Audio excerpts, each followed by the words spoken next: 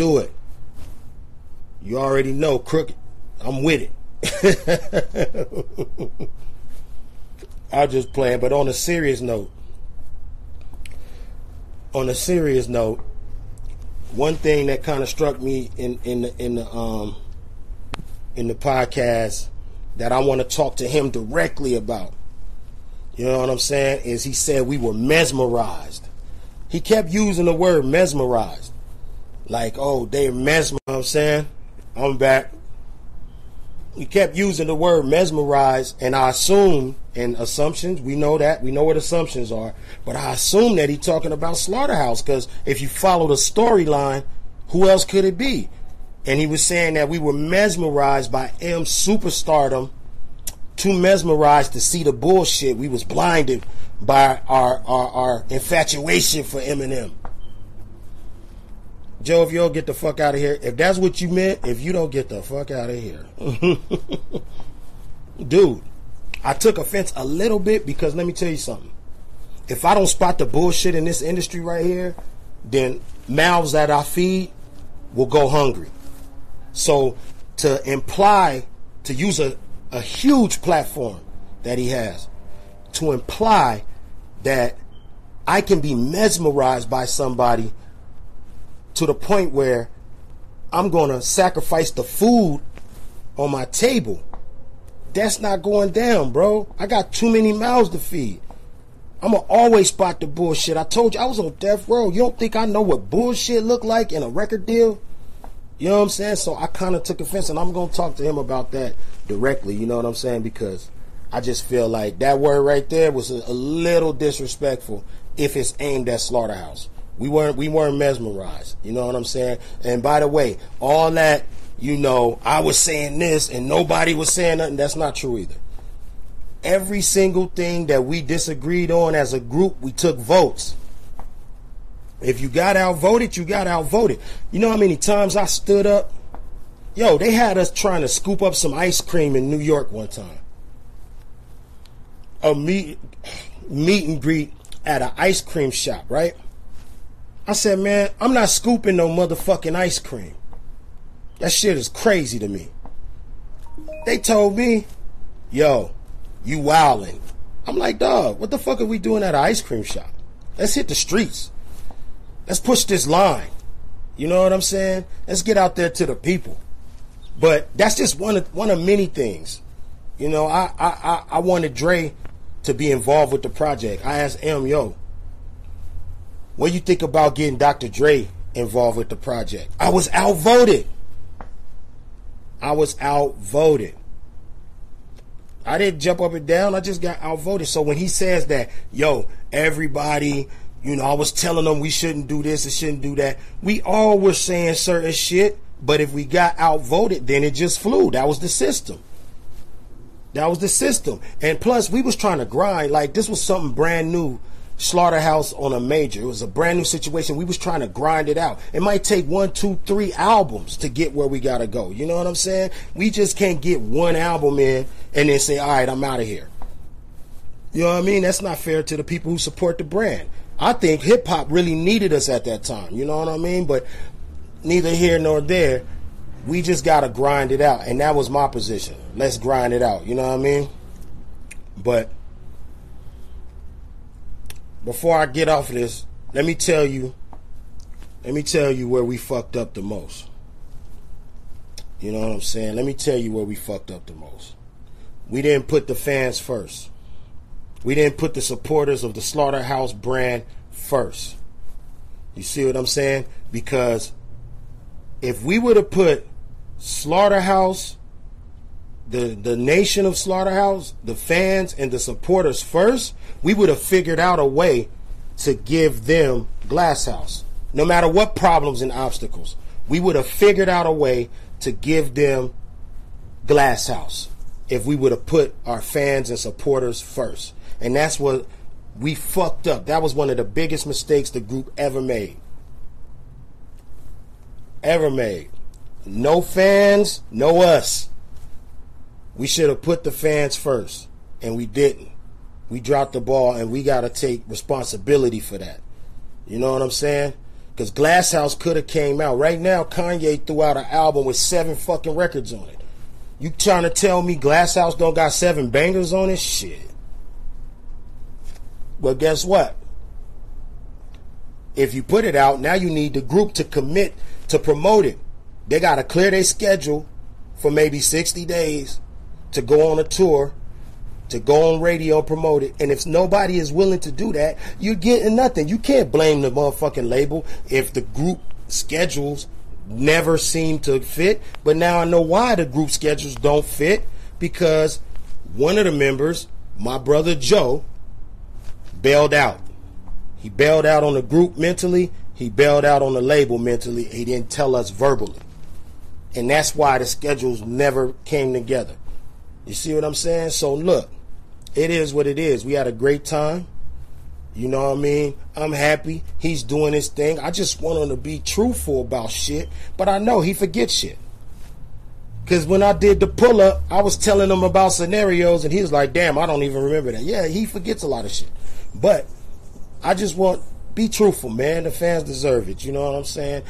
It's painting a narrative that me, Royce, and Joel were a bunch of zombies on Shady Records with no thought process of our own and just following M and Paul blindly like they was making us do whatever they wanted us to do. That ain't how it went down. I can't allow that narrative to live out there. I cannot. I got a reputation out here. I'm a businessman. I've been one for years. I can't allow that. You know what I'm saying? So I have to speak to you guys now and tell you it wasn't like that in no shape or form. Any problems we had, I had a bunch of problems I raised up, but I communicated. I never dipped out. I finally dipped out because it was like, you know what? This situation is never going to happen. We are never going to get to a solution. And that's why I finally bounced out. We not rapping. We not doing nothing. It's time to wrap it up. You know what I'm saying? But I just want those narratives. Anytime Joe do a podcast and he put out certain narratives that I feel like, yo, that's not really how it went in my opinion, and I don't really like that, you know, being painted as a zombie for Shady Records. You know what I'm saying? I really don't like it. I'm technically on Shady Records, right, as Slaughterhouse, but solo I got my own label. You know what I mean? I got my own people, and I don't get paid from Shady Records. I don't get paid from Shady Records. So I don't have no reason. You don't hear me on M's albums or nothing. M is a solid dude in real life. That's why I fuck with M. Because he's solid in real life. But you don't hear me on that. You don't, why would I be just caping for no reason? I don't have to cape. I don't got to. So my whole thing is, you know, I'm just being real, keeping it a buck. When them narratives come out there, I gotta say something. Shady Records invested. They invested money into Welcome to Our House. Everything didn't turn out how we quite wanted it to, numbers wise. So M said, let's get back in there. This time, I'll follow y'all lead even more. And y'all go where y'all need to go. You feel me? Creatively. And we did it. And Joe had a lot of input on Glass House because there's a lot of emotional music on there. That was Joe's input. You see what I'm saying? So Shady not only invested in Welcome to Our House, but then they invested again into Glass House.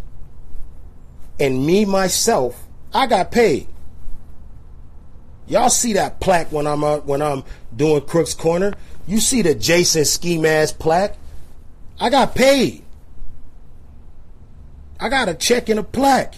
So my whole thing is for Shady XV. You know what I'm saying? So my whole thing is and on anything I was involved with Shady, I got paid. I got paid, you know what I'm saying? So my whole thing is that narrative that, yo, you know, these guys were just mesmerized or they're not good businessmen. Come on, just stop, Joe. Come on, man. Let's just keep that out of the whole thing. And, you know, you talk about your experience. I talk about my experience. We good. We good. Shady Records invested money twice. Shady Records paid me. M wanted to go back and get it cracking. Right after the Southpaw album dropped, the soundtrack to Southpaw, M got on camera and said, yo, my only focus right now is Slaughterhouse. And he meant that shit. He was like the 5th member. He put in man hours. Y'all might not know this. When you're in the studio, it might take you 12 motherfucking hours to make one 3-minute song. And M was in there the whole 12 hours. Adding whatever his ideas or trying to fix a hook or trying to do. He was in that studio working like he was the 5th member of Slaughterhouse. He deserves his props on that. I don't care if it's a new wave out here that you're going to diss the OGs and you're going to diss M and that's just popular right now. He deserves his fucking respect on that. Just like, Joe, you built the media platform for yourself. Can't nobody say nothing about that. You deserve them that credit. You deserve them props. You deserve them accolades. M deserves his props. He deserves his props. We can't be out here allowing people to think that we was 4 dumb rappers that went and signed over there and all this mayhem was going on and you was the only one who saw what was going on. Nah, bruh. I was in the trenches. I expect mayhem. I expect mayhem when I'm in the trenches. Stay low and keep firing. You know that. You already know that. I expected problems, obstacles. Who cares? We overcome those. We look at it from different points of view and we react to them in a different way and we turn negatives into positives all the time, our whole life. Our whole fucking life. You know that, Joe. We can't bail out after 1, 2 things that you don't like. The whole fucking world wanted more Slaughterhouse music. And they wanted it from a big platform. Right now, we be on some independent shit by now. Slaughterhouse Records. Had we just turned in those 3 albums. Had we just stayed in the trenches and said, you know what, M, you right. Let's go back in and do it. This time we gonna do it this way. All right, put it out. Oh shit, that shit worked. All right, cool. Easy. Easy call. Hella easy call. So, you know, I just want to make sure that y'all know some of this shit that y'all hearing may not be 100% accurate. You know what I'm saying?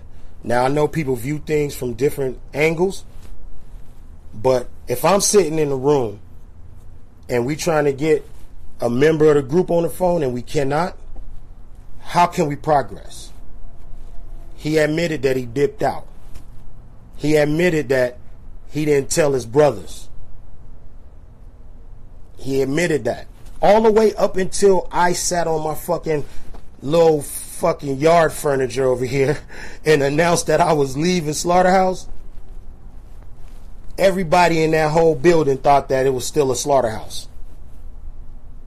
Slaughterhouse had been done because Joe had been left. Years I'm talking about. I ain't talking about for 6 months. I'm talking about years.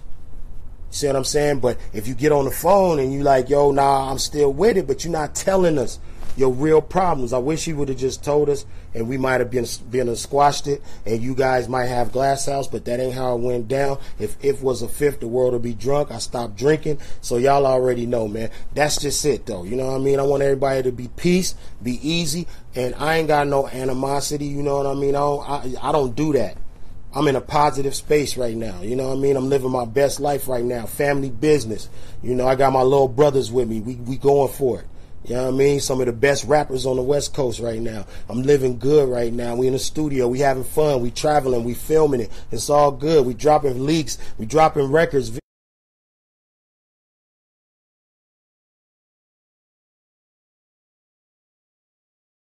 Music affects your brain, whether people admit it or not. And you don't have to be weak-minded for it to do so. All I want to do is go harder and harder, get smarter than Harvard, go hard with the slaughter, to keep it 100. I think the industry want to see a nigga like me depart as a martyr, walk in the water, the flow is immaculate, reading off the Dead Sea Scrolls as I'm rapping it. The track, I'm crashing it, making it look like a Cadillac had a bad accident. Cause y'all ain't passionate. Catch a jab to your abdomen, then I'ma tap your chin. I'ma boss you an applicant. Y'all cats pretend never ever ever rap again. Crooked eye, kick it in the hood. Pistol to protect me cause I'm figuring it could. Homie, I'm living like a genie in a lamp. Rub me wrong, I wish a nigga would. Killers ready to get dirty. Some niggas who dress nerdy, who ain't even touch 30. They quiet and ain't wordy, they fire and ain't sturdy.